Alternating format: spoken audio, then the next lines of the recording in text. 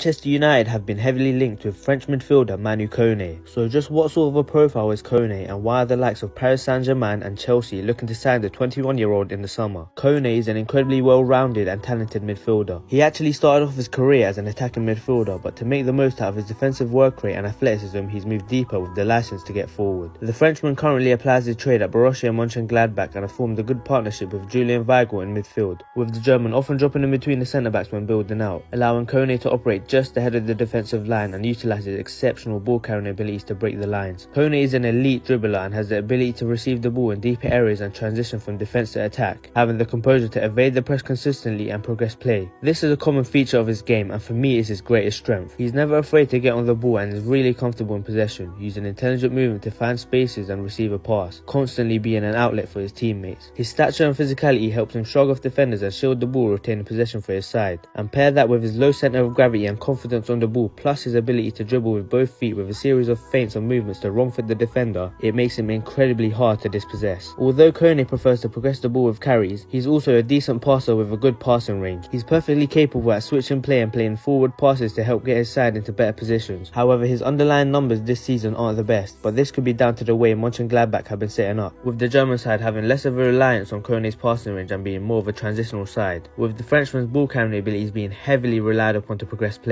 But more of a possession-based side, he'd be given more opportunities to get on the ball in the first and second phases and utilise his passing ability. And this is the type of side Manchester United aim to be. For all of his qualities on the ball, Kone is just as effective with his defending. He's an aggressive and physical presence in midfield and uses his incredible engine to close down plays and win back possession with good timing when tackling the ball. He's fearless and shows loads of energy and tenacity out of possession, a dream for any manager, especially from their midfielders. However, the Frenchman can tend to be overly aggressive and leave spaces behind, but this can definitely be worked on and he's improving game by game. Taking all of this into account, I think Kone is best suited to a number 8 role, with the license to receive the ball on the half turn and dribble through midfield to progress the ball. However, I do believe he has the ability to provide cover as a 6 and sit deep with the right instructions, but that would see his dribbling abilities being wasted and he may lack the patience to constantly pass from deep rather than drive through midfield. Hence why I believe he'd be perfect as an 8 with a defensive midfielder behind him, which in Manchester United's case would be Casemiro, and this will see him given the freedom to express himself going forward whilst providing that defensive security for his side. So to summarise, Manu Kone is an exciting and incredibly talented midfielder who possesses a lot of desirable attributes that would benefit every side in Europe, and with a reported price tag upwards of 50 million euros, he'd be an affordable and worthy investment for any club including Manchester United. And with positive development and a strong mentality, I can see him becoming one of the best midfielders in the world for many years to come.